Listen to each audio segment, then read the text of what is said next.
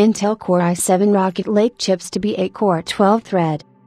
It's been rumored for some time now that the 14nm Rocket Lake S silicon has no more than 8 CPU cores, giving Intel's product managers some segmentation headaches between the Core i7 and Core i9 brand extensions.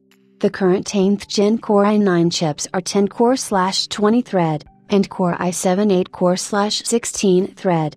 The 10th Gen Core i5 chips are 6-core/12-thread, and this won't change with the 11th Gen Rocket Lake.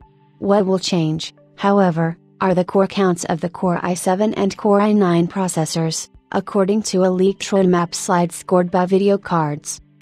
With no more than 8 Cypress Cove cores on the Rocket Lake S silicon, the 11th Gen Core i9 will be 8-core/16-thread. The 11th Gen Core i7, however, would be 8-core/12-thread. We don't know how this would work out, but Intel dropped hints toward it with the current 10th Gen Core Comet Lake, whereby end users have the ability to toggle hyperthreading, HTT, on a per-core basis. Older generations of Intel processors only allowed a global toggle of HTT. This would mean 4 out of 8 cores on the Core i7 Rocket Lake S will have HTT permanently disabled.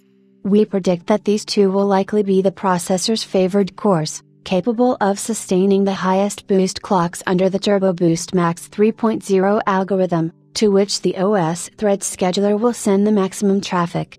The roadmap slide also suggests that Intel could standardize the vPro feature set to its unlocked gate processors with the 11th Gen.